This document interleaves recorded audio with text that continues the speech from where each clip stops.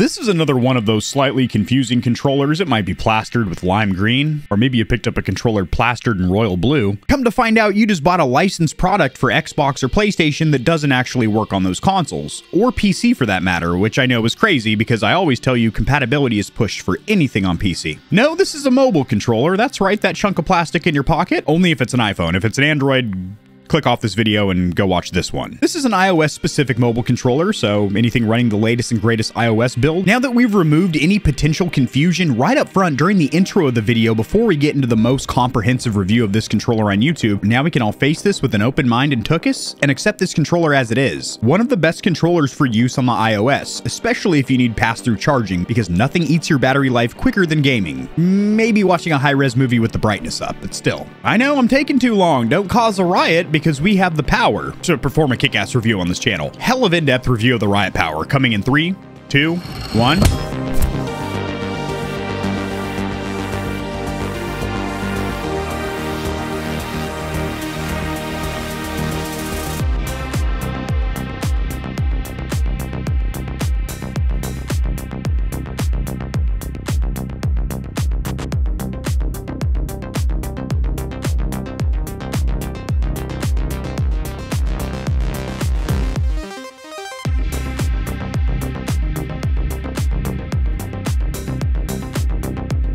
Quick disclaimer for my audience, the Stallions and Stallionettes, this controller was sent for review, but this is going to be an honest, comprehensive review. I haven't been paid or told to say anything about it, so if there's any cons, shortcomings, or areas of improvement, you're going to hear about it, so these companies can make better products over time. Some very subtle lime green branding, as this is a licensed Xbox product, but mind you, not for use on an Xbox One or Series console. It's for Xbox though. It's an Xbox controller though. If you're confused, what's there to be confused about? To minimize that confusion, a very small subtle placard letting you know that it is made for iPhone, iPad, and iPods. I really wish I still had my iPod Touch. Now, such a small minute thing, but I just wanted to mention it quickly. This little pull tab here is a very soft, silky, satiny material. Feels very nice on the fingertips, and will probably only be touched once when you're unboxing it. It felt good for 2 seconds though.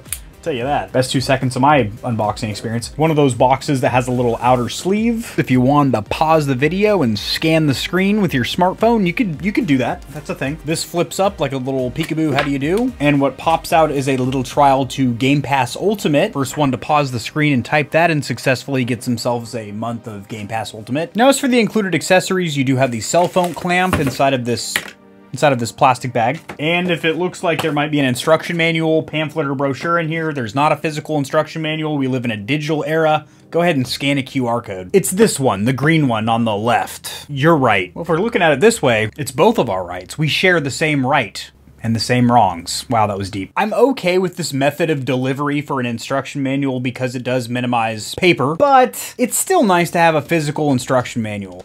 Little paper cut. Hazard of the job. So the only real included accessory is the cell phone clip or mount, which in my opinion should be a standardized feature considering the only platform that this controller is for is going to be iOS devices. It'd be just silly, just absolutely wonky if you needed an accessory to use it that wasn't included. You do have some lime green rubber pads in the top and bottom to clip your phone into place, and you do have a good amount of extension, so even if you have a big phone, you can clamp that bad boy in there, no problem. And also you will get a lot of adjustments so you can dial in your viewing angle to the right degree. And your controller is held in this little plastic sneeze guard. Now, before we go anywhere with this review, one thing I need to mention right off of Jump Street, a huge con, huge shortcoming in my opinion, is the fact that this cable, this lightning cable, is not modular. It cannot be detached. So if this cable gets crimped, pinched, cut, ate by your dog, whatever, or you just want to switch it out for maybe a longer cord, this is permanently affixed. It's not modular, can't be swapped out. I don't like that at all. Okay, moving on. As far as the cosmetics, the appearance, the looks of this controller, something about the subtle lime green pop peeking through that flat, matte, eggshell white faceplate and rear shell looks really good to me. And that's continued with the triggers and bumpers as well. Just a handsome controller, IMO, or in my opinion. The other aspect that makes this a handsome controller is going to be these face buttons. They are a gloss black with white lettering, and yes, piano black will collect fingerprints and maybe even micro scratches over time, but it does look gorgeous, especially with this colorway of flat white and lime green. It looks Great. This is a good looking controller. 5 out of 5. As for the weight with the included cable that was permanently attached, 237 grams. The manufacturer's advertised weight is here. Should be the same, I mean, in essence. And as for the measurements, I'm not gonna go ahead and bust out my soft measuring tape because this is not a unique shell. The dimensions and measurements are identical to a stock factory OEM Xbox One or Series controller. The only difference between the Xbox One and Series measurement-wise, Microsoft shaved a few millimeters off the bumpers. And there's a different rib texture on the bumpers and triggers, and they added the share button, obviously. In my opinion, the Xbox One and Series controllers are dang near perfect ergonomically. They're very comfortable, and this is no different because it's that exact shell design. Sick. Now, this clip or mount does something completely different than any other mobile controller I've tested, and it's good for ergonomics or comfort, less wrist fatigue, but bad for actually being able to see the face buttons, i.e., you can't see X, B, or Y, or the bumpers or triggers because the cell phone is clearly blocking your visibility towards those face buttons. Granted, if you've played with an Xbox controller, you probably have memorized where all the face or action buttons are, but if you don't, you're not gonna have that visual aid of looking down and seeing, that's the X button, all right. I'm a casual gamer, I don't know which face button this is, because your cell phone is entirely chopping into your visibility, your line of view with your controller. That does wonders for ergonomics because the weight is actually distributed over the middle of the controller as compared to other cell phone clip controllers, which are usually up here. So you have the several grams of weight of your cell phone and case and maybe a battery bank if the controller doesn't have pass-through charging like this. And it makes it really hard to comfortably mobile game for anything longer than about a half hour. You don't really get that fatigue with this controller because the weight is center slung. Jesus.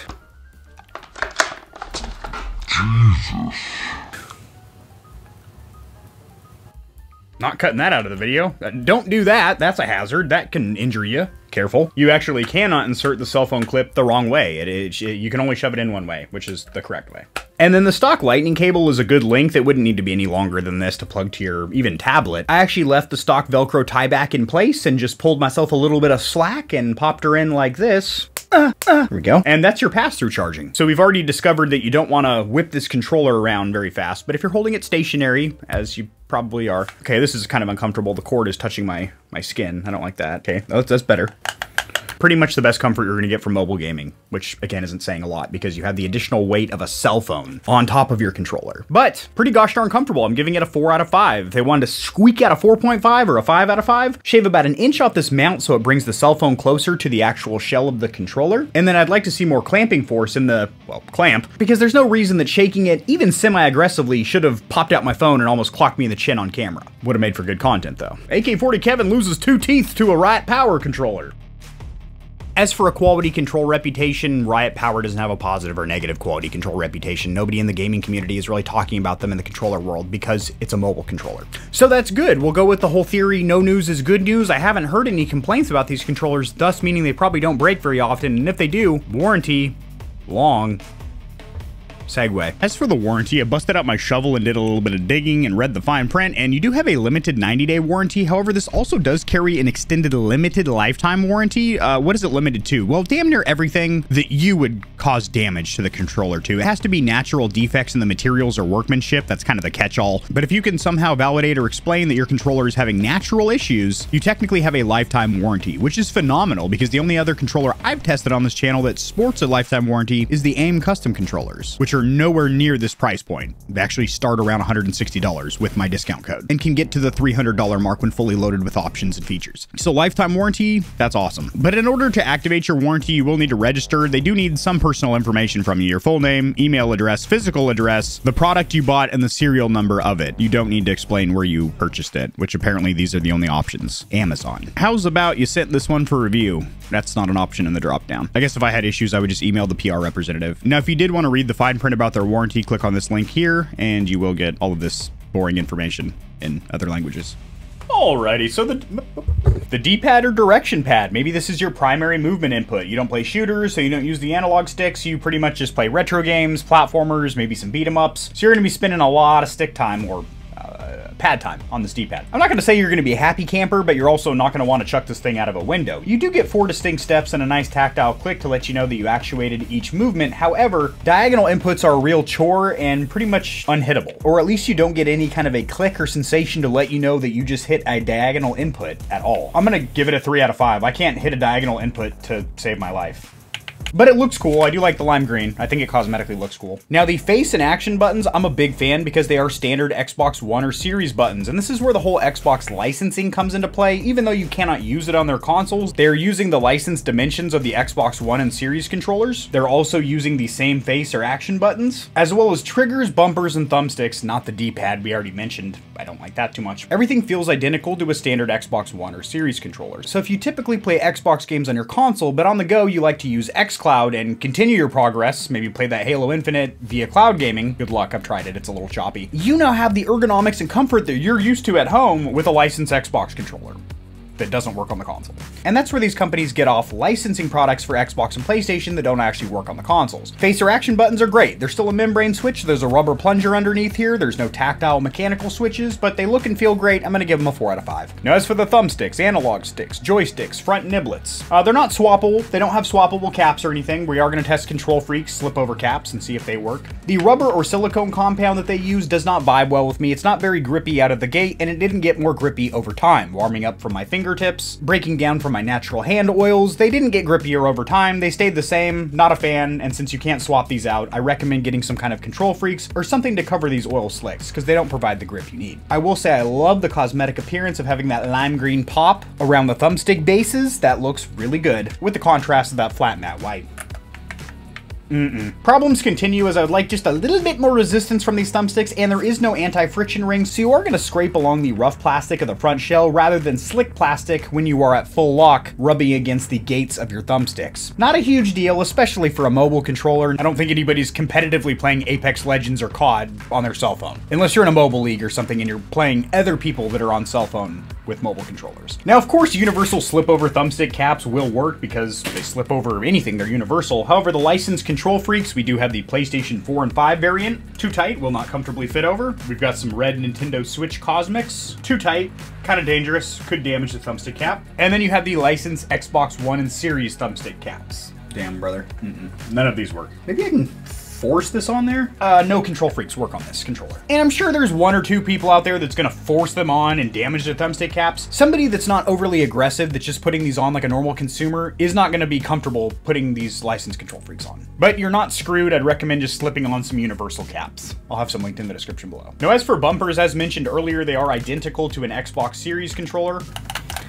In shape, not in textures, they go with kind of a slick plastic that doesn't provide much grip, and it doesn't have the ribbed bumpy texture on the bumpers that the new Series controllers come with. There is, of course, no trigger locks or stops. This isn't a pro or esports controller, but they do have a good resistance, nice linear squeeze, nice snap back to the neutral position. I'm gonna go ahead and give bumpers and triggers a 3 out of 5 a pop. They're serviceable, they work, they feel like a stock Xbox controller on the go with your phone. That's not bad, 3 out of 5. Now's about the time in the video where I'd flip her around the backside. We start talking about rear paddles or back buttons. Not applicable. It's not a pro controller. But let's talk a little bit about their proprietary software program and why I'm just not a huge fan. Why I'm not a tremendous fan of their software app, it doesn't really control anything on the controller, like trigger dead zones or thumbstick sensitivity curves. Really, it acts as a glorified game launcher, which you really don't need. Sharing my screen, allow me to explain. They do mention directly on the landing page that this is an affiliate app, so companies do need to pay to host their games on this platform. And this is just another application that you need to install, register for, give your information up for, that you don't really need, because all of these games can be played directly through their native program, such as Amazon Luna, Steam, PlayStation app, Game Pass, xCloud, or,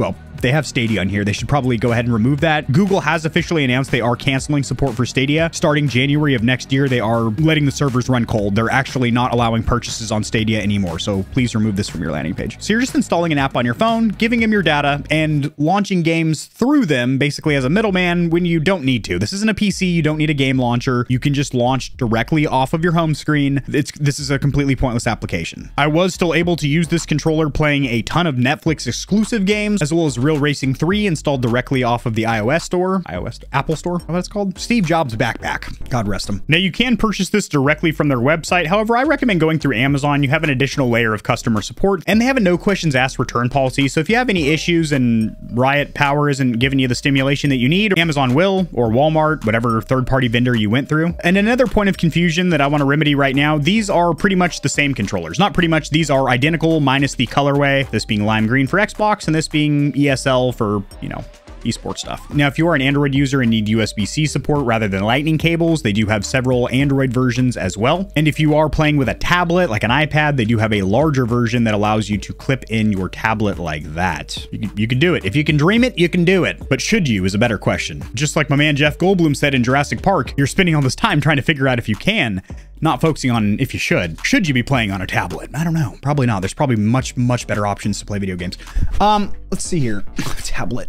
As for the unique controls of this controller, as for the unique buttons or functions, there really isn't a whole heck of a lot. You do have the lightning connector, which you will need to connect your phone, and this is going to automatically provide pass-through charging, which is great. You will use this lightning port next to the 3.5mm headphone jack, and yes, you can just use your cell phone's stock charger. The only other special or unique button is this little bad boy off to the side, which is actually just the share button that would be right here on a standard Xbox controller. However, since you're not going to be playing this on an Xbox console, you can't really use the share function to save a gameplay clip or screenshot, but whatever share options a mobile cloud gaming site might have, you're going to be able to activate them via this little niblet right there. So let's get into the pros and cons of this controller. Well, let's start with the cons because there's a few of them. This is a somewhat confusing controller. It is a licensed Xbox controller plastered with lime green, has an Xbox button front and center, but cannot be used on the console. A little confusing, but if the customer actually pays attention to the landing page, a simple read of the description, they will find out, this is for use with iOS devices and does not work with Xbox. But still, just the whole vibes that these licensed controllers give off that can't be played on their home consoles, it tickles me in the wrong jiddly bits. That's the best way for me to articulate that. I don't like it. And the main reason that I don't like it is that these licensed controllers are marketed as that they have the home button that you need to play those specific games, and you really don't. When I'm using an adapter to play an Xbox controller on PlayStation or a PlayStation controller on Switch, or I'm using any controller on PC via plugging it in, Bluetoothing it, or using a wireless dongle or adapter, this little center button, whether it has an Xbox logo, a PlayStation logo, a Nintendo logo, a generic third-party logo, it doesn't matter. That's always going to be your home button. Generally, Steam or whatever launcher you're playing through is going to have bindings, and this is going to be defaulted to the home button. So it really doesn't matter what logo or emblem is on the outside because the functionality when you press it in is always going to be the same. And that's the main marketing point, is that these are the only mobile cloud gaming controllers that you can use to play xCloud games. And that is simply incorrect. Virtually any MFI Apple certified lightning cable controller or controller with Bluetooth will work to play Xbox games via xCloud or streaming directly from your console through like remote play. The next con, it was almost impossible for me to get diagonal inputs on the D-pad. So if you're picking this controller up to use with fighting games, beat 'em ups, platformers, something where you primarily use the D-pad, not the analog stick, I would look elsewhere. The biggest con in my opinion is that the included cable is not modular. It is permanently affixed. It cannot be swapped out for a different lightning cable. So if this ever gets chewed, crimped, damaged, you have to buy a new $70 controller as opposed to a $8 lightning connector. The biggest con or shortcoming in my opinion is going to be the instruction manual. It is absolutely terrible. Not only is there no physical, tangible pamphlet that you can touch inside the box, you have to scan a QR code and go to a digital manual. That's okay if it's actually informative and gives you any information. It doesn't. Just had to cut the brightness a little bit. And you've got these words. That's it. That's your instruction manual. I'd also like a little bit more clamping force inside of the cell phone clip, as I was able to pop my cell phone out relatively easily. I wasn't shaking it that vigorously. Granted, when you're gaming, you're probably just sitting there stationary, but what if something happens and you jerk your controller and your phone pops out? That shouldn't happen. I'd like a little bit more tension here. It does have pass-through charging. I'm going to list that as a pro because nothing depletes your battery life quicker on a cell phone than gaming. The fact that you're able to sustain your battery, you probably won't gain battery life while you're gaming, but you'll at least sustain the same level. So that's cool. I do also like that the controller is connected to your phone via a physical lightning connector rather than Bluetooth or some kind of a wireless dongle shoved in the lightning port or anything like that, because that removes any potential input lag or delay that you would get from Bluetooth. I do also like that there is a headphone jack. This is kind of a standard feature on a console controller or a PC controller, but when we're talking about mobile gaming, even things like a 3.5mm headphone jack, we have to appreciate and praise as a feature, even though, come on now, standard issue stuff here. It does have a 3.5mm headphone jack. Awesome. Although if you're playing on your iPhone, you could just Bluetooth some AirPods or something and game that way. And the final two pros are the biggest in my opinion, what makes this a good controller and a recommend in my book. First one being the warranty. It's a lifetime. That's long. Can't get much longer than that unless they were to replace the controllers of your children and your children's children as well. The only thing better than a lifetime warranty would be like a family tree warranty, meaning you, your brother's cousin twice removed on your mom's side, everyone's controllers are covered. But shy of that, this has a lifetime warranty. Two, if you like the ergonomics, the comfort of an Xbox controller, and you actually play Xbox games on the go on your phone via xCloud or any kind of Game Pass streaming or whatever you do in your free time, this is by far the closest, i.e. identical, experience to an Xbox controller for mobile gaming. That's really all you needed to hear from the entire video. $70 Xbox-shaped controller with a lifetime warranty. Do recommend for iPhone. Only works on iPhone. Couldn't get it working on the PC. So we were unable to test things that we usually do, like the input lag or delay or the thumbstick accuracy inside of Gamepad Tester. It's a mobile controller, so people don't really care about that, I don't think. Drop in the comment section below if you mobile game, and if you do, are you just tip-tapping on the touchscreen of your phone, or do you Bluetooth a controller to it? And if you do, what controller? Is it the one that I reviewed here today, or is it another janky joint that maybe I haven't touched yet? You Stallions and Stallionettes have a fantastic afternoon. I'll see you tomorrow. Peace. If you enjoyed the video, liking it helps it to get seen by more gamers. This information will reach and assist them as well, which in turn helps me grow this little channel, which I do greatly appreciate. Subscribe for more content like this. I cover news in the gaming community and industry, tutorials helping you get set up streaming and YouTubing, as well as honest gaming product reviews, keyboards, mice, headsets, controllers, mics, chairs, etc. There are some hefty exclusive discount codes found only in the description of my videos and only for the audience here at Gamer Heaven. I have links to all my other platforms and socials in the description below. To get in touch with myself and the Stallions and Stallionettes of Gamer Heaven, join the community Discord, and check me out at twitch.tv where I go live every other leap year on a blue moon if it falls into an odd calendar number, and my pH balance is on point. Just kidding. Starting June, I'm going to be live streaming a lot. Thanks for watching. This has been AK40 Kevin hosting Gamer Heaven, and I'll see you tomorrow because I upload daily. All the time. 60% of the time. Sometimes. Most of the time. Peace.